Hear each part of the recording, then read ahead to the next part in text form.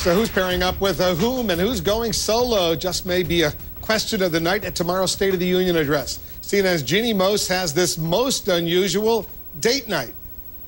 Forget standing up and sitting down. Now it's who you're sitting with that counts. The State of the Union is not only starting to sound like a political prom, but a gay prom. I've already asked Tom Coburn. Mark Kirk and I are going to sit together.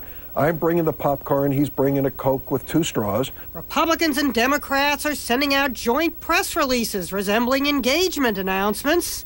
Senators like Democrat Chuck Grassley are tweeting their date-to-be. There's matchmaking live on TV. I don't have a date. Kay, I'm available. I just asked Kay. I know.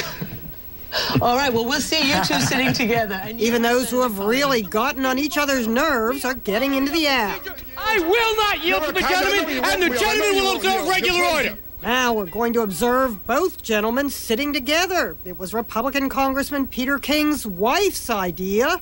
She said, why not have the 2 biggest loudmouths who are always fighting, have them sit with each other? I said, who are you talking about? She goes, you and Anthony Weiner. Let me hold you tight, if only for one night. The press is having a field day nicknaming couples. There are the Land of Lincoln laddies, the Southwest soulmates. Michelle Malkin's website even dressed them up for their prom photo.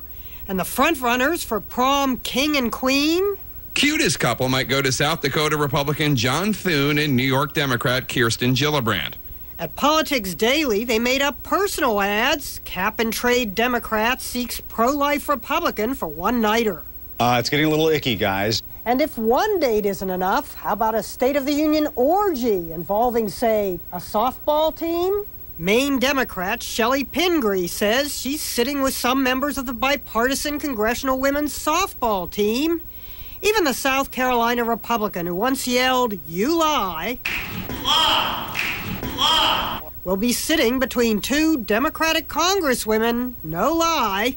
Not everyone's playing the state of the date. Take Republican Senate Minority Leader Mitch McConnell. I'm going to sit where I usually sit. Now, if only I could get someone from Fox News to sit with me while I watch the speech. If only for one night. But even a one-night stand beats all that standing. Just keep your hands to yourself. Jeanne Moos, CNN, New York.